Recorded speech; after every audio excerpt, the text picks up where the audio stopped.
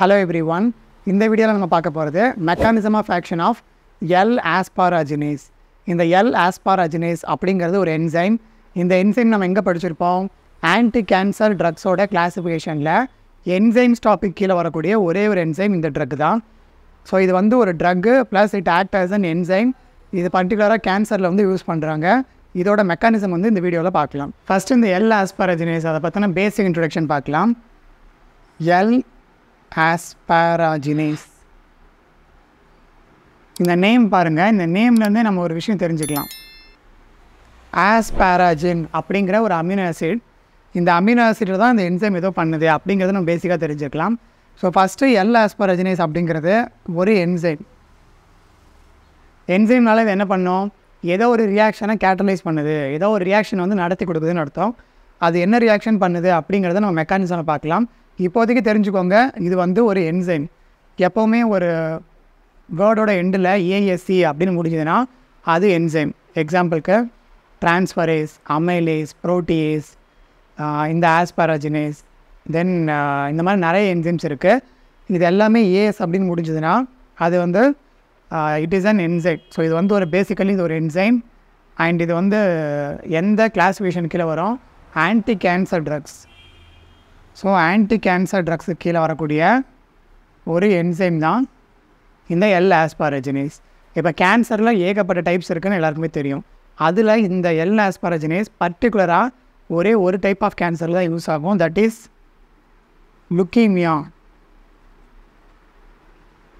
அதுவும் பர்டிகுலராக லுக்கீமியாவில் ஒரு டைப் இருக்குது, that is acute lymphoblastic leukaemia. இதை வந்து ஷார்ட் ஃபார்மில் ஏஎல்எல்னு சொல்லுவாங்க. ஏஎல்எல் அப்படிங்கிறது ஒரு type of cancer, acute lymphoblastic leukaemia. இதை சிம்பிளாக நம்ம காமன் பீப்புளுக்கு புரிகிற மாதிரி சொல்லணும் அப்படின்னா, இது வந்து லுக்கீமியாங்கிறது பிளட் கேன்சர், அதாவது நம்மளோட இரத்த புற்றுநோய். நம்மளோட பிளட்டில் இருக்கக்கூடிய இந்த லுக்கீமியா போட்டிருக்கு இல்லையா, லுக்கீமியா அங்கே பாருங்கள், இது எங்கே கேள்விப்பட்டிருக்கோம், லியூகோசைட்ஸ். லியூகோசைட்ஸ்னால் டபிள்யூபிசி எங்கே இருக்கும், பிளட்டில்.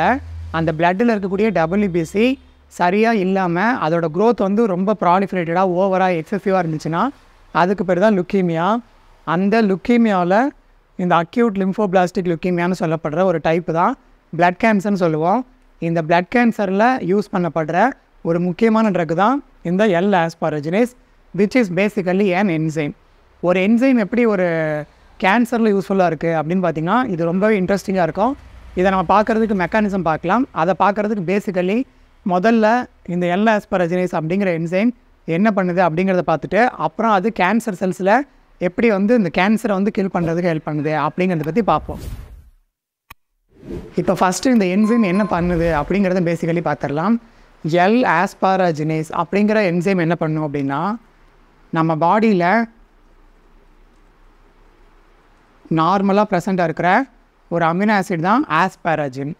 இந்த அமினோ ஆசிட் வந்து என்ன டைப் ஆஃப் அமினோ ஆசிட்னு ஃபஸ்ட் நமக்கு தெரியணும். அதாவது டைப்ஸ் ஆஃப் அமினோ ஆசிட்ஸில் பார்த்திங்கன்னா 3 டைப்ஸ் இருக்குது. எசென்ஷியல் அமினோ ஆசிட், நான் எசென்ஷியல் அமினோ ஆசிட், அப்புறம் கண்டிஷனலி எசென்ஷியல் அமினோ ஆசிட் ஒன்று இருக்குது. இதில் இந்த ஆஸ்பாராஜின் பிலாங்ஸ் டு நான் எசென்ஷியல் அமினோ ஆசிட். நான் எசென்ஷியல் அப்படின்னா மீனிங் என்ன, எசென்ஷியல்னால் தேவையான, நான் எசென்ஷியல்னால் தேவைப்படாத அமினோ ஆசிட்னு அர்த்தம். ஏன் தேவைப்படாதுன்னு சொல்கிறாங்க, ஏன்னா இதை வந்து நம்ம வெளியே இருந்து எடுத்துக்கணுங்கிற அவசியமே கிடையாது. நம்ம பாடியில் இருக்கக்கூடிய செல்ஸை தானாக சிந்தசைஸ் பண்ணோம். அதனால் இது வெளியே இருந்து எடுத்துக்க தேவை கிடையாது. அதனால் இதுக்கு பேர் நான் எசென்ஷியல் அமினோ ஆசிட்னு சொல்கிறோம். ஸோ நார்மலான செல்ஸுக்கு இந்த ஆஸ்பாராஜின் அப்படிங்கிற அமினோ ஆசிடே தேவைப்படாது. அதாவது நம்ம எக்ஸ்டர்னலாக ஃபுட்டு மூலிமா எடுத்துக்க தேவை கிடையாது. ஆனால் ஒரு ப்ராப்ளம் இருக்குது. இந்த லுக்கீமியா சொன்னோம் இல்லையா, ஏஎல்எல், அக்யூட் லிம்போபிளாஸ்டிக் லுக்கீமியா, அந்த செல்ஸில் இருக்கக்கூடிய, அதாவது அந்த கேன்சர் செல்ஸுக்கு இந்த ஆஸ்பாராஜின் வந்து தானாகவே சிந்தசைஸ் பண்ணுற கெப்பாசிட்டி கிடையாது. அதுக்கு காரணம் ஒரு என்சைம். அந்த என்சைமுக்கு பேர் வந்து ஆஸ்பாராஜின் சிந்தடேஸ் அப்படின்னு சொல்லுவாங்க. ஸோ இந்த ஆஸ்பாராஜின் சிந்தடேஸ் அப்படிங்கிற என்சைம் இருந்தால் தான் இந்த ஆஸ்பாராஜின் வந்து சிந்தசைஸ் ஆகும். ஸோ நார்மலான நம்ம பாடி செல்ஸில், அதாவது கேன்சர் கிடையாது, நார்மலான செல்ஸ், அதில் இந்த என்சைம் இருக்கும். ஸோ ஆஸ்பாரஜின் தானாகவே சிந்தசைஸ் ஆகிக்கும். ஸோ நம்ம வந்து வெளியிலேருந்து எடுத்துக்க தேவையில்லை. ஆனால் கேன்சர் செல்ஸை பொறுத்த வரைக்கும் அதில் இந்த என்சைம் கிடையாது. இந்த என்சைம் இல்லைன்னா ஆஸ்பாரஜின் உருவாகாது. ஆனால் கேன்சர் செல்லுக்கும் சரி, நம்மளோட நார்மல் செல்ஸுக்கும் சரி ஆஸ்பாரஜின் தேவை.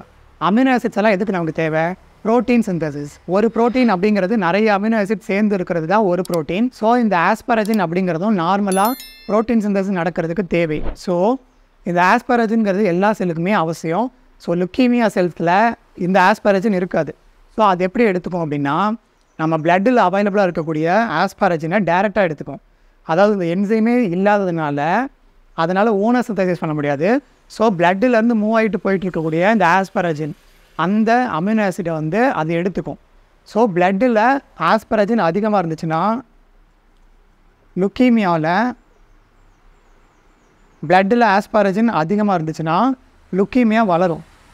இதுவே பிளட்டில் ஆஸ்பாரஜின் கம்மியாக இருந்துச்சுன்னா லுக்கீமியாவும் அழிஞ்சு போகும். அது எப்படி பண்ணும்? அதாவது இப்போ நம்ம கொடுக்குற என்சைம்க்கும் இந்த மெக்கானிசம்க்கும் என்ன சம்மந்தம் அப்படின்னு இப்போ பார்க்கலாம். இந்த என்சைம் என்ன பண்ணணும்னு சொன்னோம், இது ஏதோ ஒரு ரியாக்ஷனை கேரி அவுட் பண்ணோம். அந்த ரியாக்ஷன் இப்போ என்னென்னு பார்க்கலாம். இப்போ நம்ம பாடியில் நம்ம பிளட்டில் இருக்கக்கூடிய ஆஸ்பாரஜின் ஆஸ்பார்டிக் ஆசிடாகவும் அம்மோனியாவாகவும் கன்வெர்ட் ஆகும் இன் த presence of enzyme this L-Asparaginase. So இந்த ரியாக்ஷன் தான் ரொம்ப ரொம்ப வைட்டலான ரியாக்ஷன். அதாவது ஆஸ்பாரஜின் அப்படிங்கிற, அதாவது பிளாஸ்மாவில் இருக்குதுன்னு வச்சுக்கோங்க. பிளாஸ்மானா பிளட்டு.